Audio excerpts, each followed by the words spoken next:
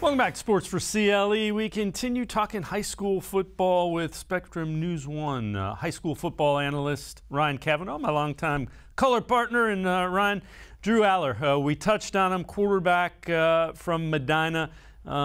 He's a lot of fun to watch. He makes some throws where you just go, man, how did he do that? Dave, you said it best. We've called I don't know how many hundreds of games and seen hundreds of quarterbacks over the years. And from the first time you and I walked out and we saw Drew Aller warming up, you knew something was different. I don't know that I've ever enjoyed in the pregame watching a quarterback warm up as much as I do this young man. And I've seen him throw 40-yard post routes on a line into the wind. There's no, it's very cliche. He can make all the throws. It's a different meaning when you watch Drew Aller throw the football. Numbers are through the roof, even though he was banged up at times last year. That took away some of his athleticism in running the football. I expect him to be 100%, and I expect him to light up scoreboards all over Northeast Ohio and the state. And on that throw right there, you see him thrown against his body. He made another throw in that same game where he threw against his body to the opposite hash mark 45 yards downfield. You're not supposed to be able to do that even at the college level, let alone the high school level. But those are the type of throws that had him as one of the top quarterbacks, not in the state, but in the country. He went to the Elite 11, which, gathers the highest ranked quarterbacks in high school in the country, puts them together for 4 or 5 days, and you have former quarterbacks grading them. He was in the running to be the top and had a bad day late in that that had him fall off. But that's the kind of talent he is. Penn State's getting a good one, Ryan.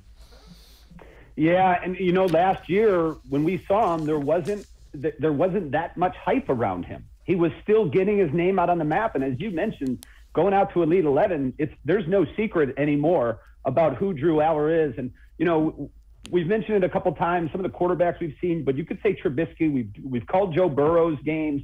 Those guys obviously are Mr. Football. They're NFL quarterbacks. They're outstanding. But at this level, Drew Aller is every bit as impressive to watch. So if you're in Northeast Ohio and you're a football fan, I strongly suggest you go and see Drew Aller play in person, because he's that kind of guy that you should say, hey, I saw that guy in high school play. Yeah, without question. Another quarterback, a pretty good one in this area as well, Owen Bainbridge. He's headed to Bowling Green. And again, a guy that really good athlete. He is. He's got a couple varsity letters in basketball as well, 3-year starter at Stowe. Family, very good at basketball as well. His brother, 6'5", 210 pounds. He's added some muscle in the offseason, and he's got the arm to go with it. I think the ceiling is higher for Owen Bainbridge. I don't think he's come close to realizing his potential. But what he does have is that dual threat. So he averaged 10 yards a carry last year. He averaged a touchdown rushing over a touchdown passing. So he's a real threat. We've talked about that offensive line. And he's also a 3.8 GPA guy. That's what you want in your quarterback position. You want him to have it upstairs as well physically, and Owen Bainbridge checks all those boxes. Another interesting guy is a running back, Valley Forge, and his name is Kentrell Marks.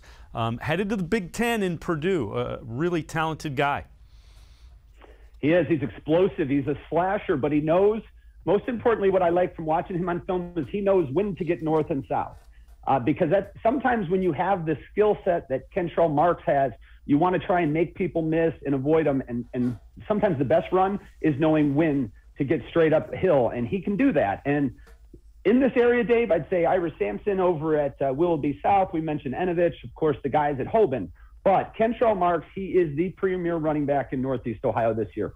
All right, so we're going to shift our attention to the line. And before we get rolling with a couple of them, there's a guy out at Strongsville who has been starting on the offensive line since a freshman.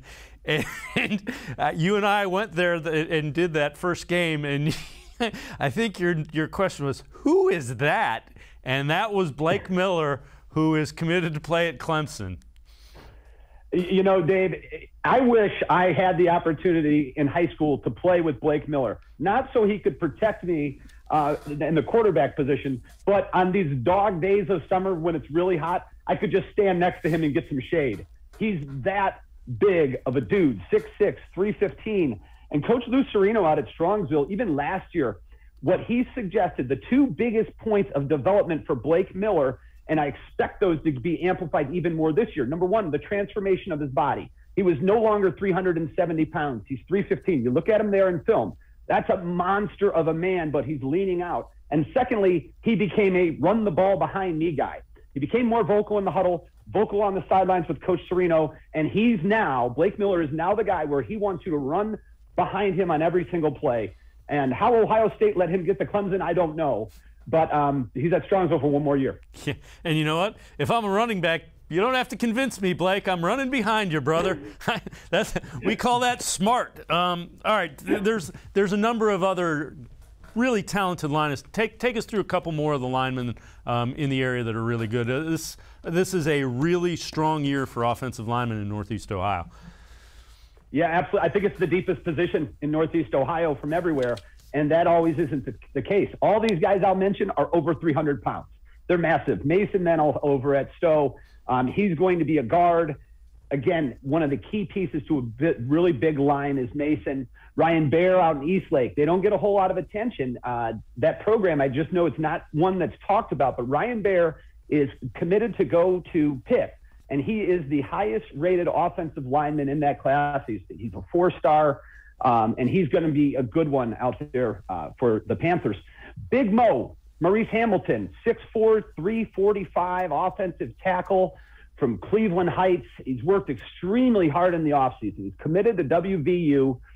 There's a lot of people, Dave. This is another team, the Cleveland Heights Tigers. They're flying under the radar, and they've got some athletes, but they've got Big Mo and some other big guys. If they can protect the quarterback and let them do their things, I think it could be a very special year for Cleveland Heights. And finally, I'll end with this one. Tariq Montgomery from St. Vincent St. Mary, 6'5", you guessed it, 310 pounds. He's a Marshall commit. What I like and what Marshall and everybody likes about Tariq Montgomery is his versatility.